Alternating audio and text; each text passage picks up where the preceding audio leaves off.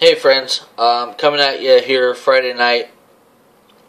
I got in today my SK 450 frame for my quadcopter from Hobbyking.com. A really cool frame. I did some research. Well, I didn't do research. I looked around, browsed around on their site, and found something that one, I liked. Two, they had in stock in the U.S. warehouse, because I hate waiting for things to come out of China, and the shipping sucks. And since the U.S. warehouse is in Washington, and I live in Washington, I get things a lot quicker. So here is the SK 450 frame. It's a 450 millimeter tip-to-tip frame. I don't know if it's tip-to-tip or center of shaft to center of shaft. I don't know how they do that. I don't have a ruler long enough in millimeters to actually measure the thing, so I'm just going to take their word for it. Really solid frame from what I've seen. Everything is replaceable. It kind of reminds me of like the DJI flame wheel frame. Everything is bolts together. If you have a hard landing or a crash and you break something, the components are replaceable. So your motor mounts, your center hub pieces, your landing skids, your booms, you break it, you can replace it. So far I like it. I'm waiting. Well, they were delivered today. Since no one was home, the post office took them back. I got to go pick them up tomorrow. The Turnigy Multi-Star Blade 350 QX drop-in replacement motors. I will go get those in the morning. Sorry, I'm trying to talk too damn fast. So I just thought I'd do a quick review of the frame itself, and then tomorrow when I get the motors, I will do a review on the motors, and then I'll go ahead and bolt everything up and see how she goes. There's a few things that I really like about this frame, just from having a once-over on it, putting it together. The one thing that I really do like is all of the screws. And let me get my light here just a little bit better. Okay. It's kind of bright, so.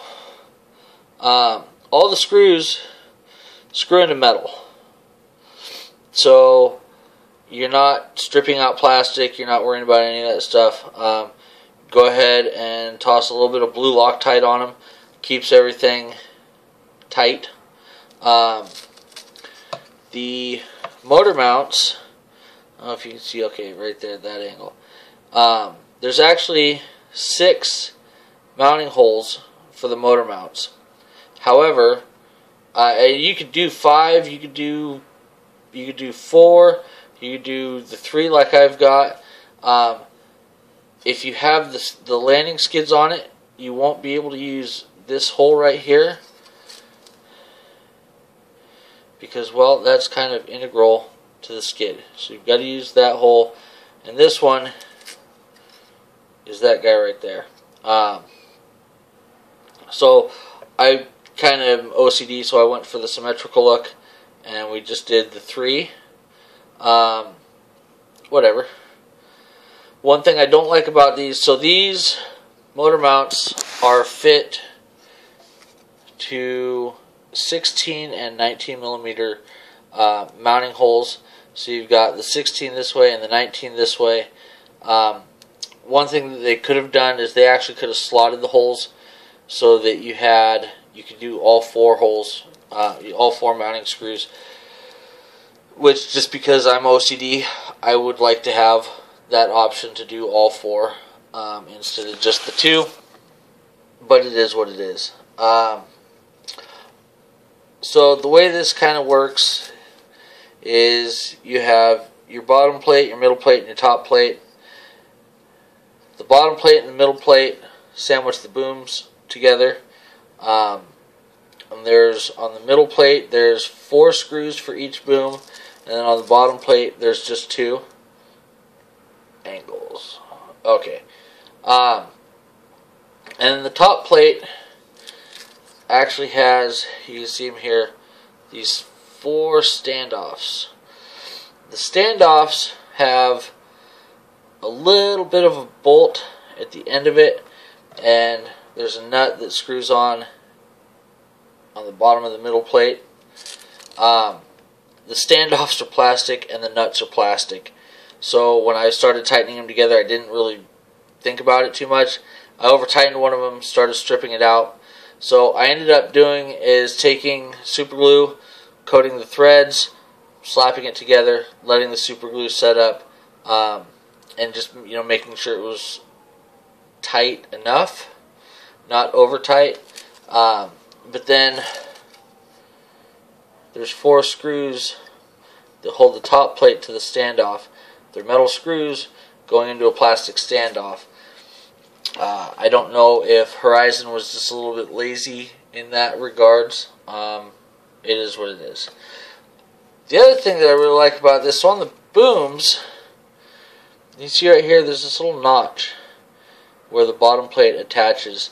That's for your wires going out to your ESCs, so that you can run the ESCs along the bottom side of the boom. It gives a little bit cleaner look, so you don't have wires, poking out around, coming through.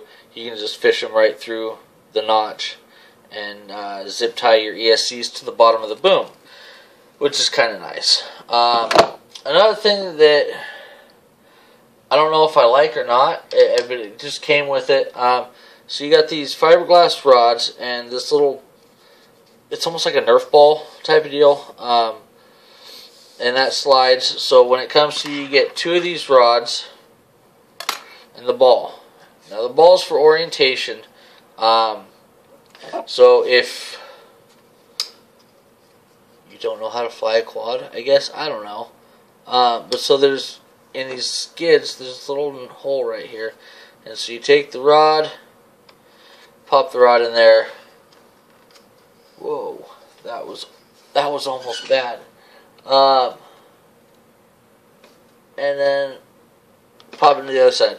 So then you've got this ball up here. So when you're up in the air, you can tell which way you're oriented.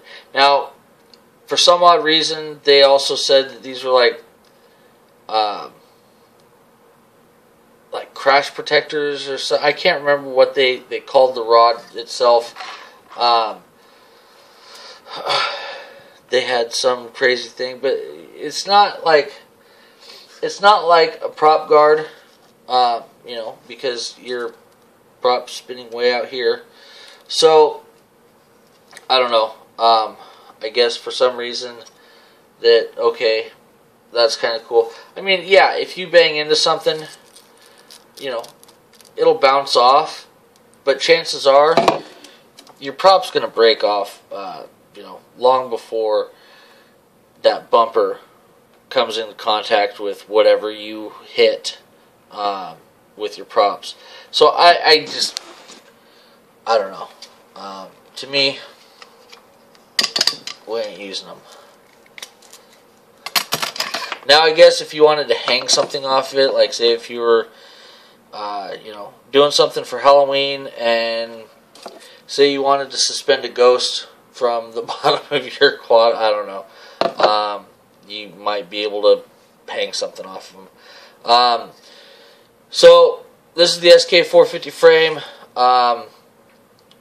One thing that I do like is, aside from being able to just order the replacement parts, say unlike the 350QX where if you break a body half, you got to buy the whole damn half, and then you got 44 screws plus all the.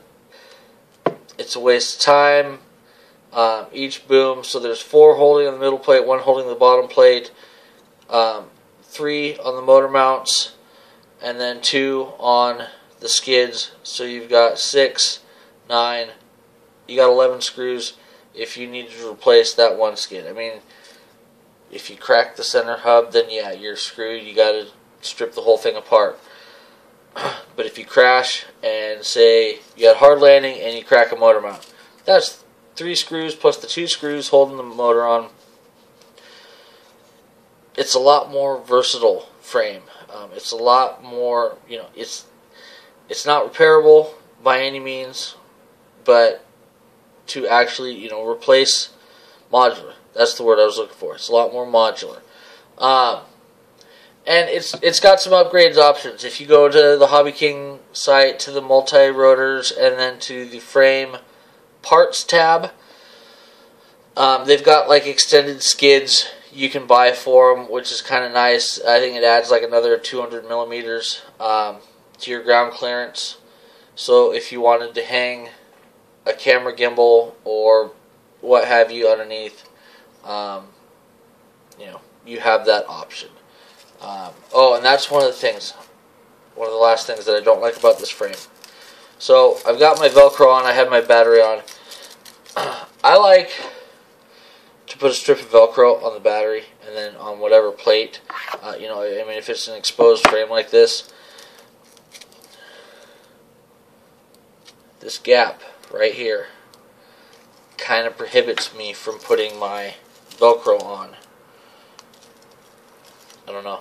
I'm a little bit sad about that. I will probably get over it. But in the meantime, like I said, in the morning I'm going to go pick up my new Turnitin multi-star motors from the post office, get them reviewed, get them on the quad, start putting the electronics on, and then hopefully sometime tomorrow, if the weather's good, get her up and go flying.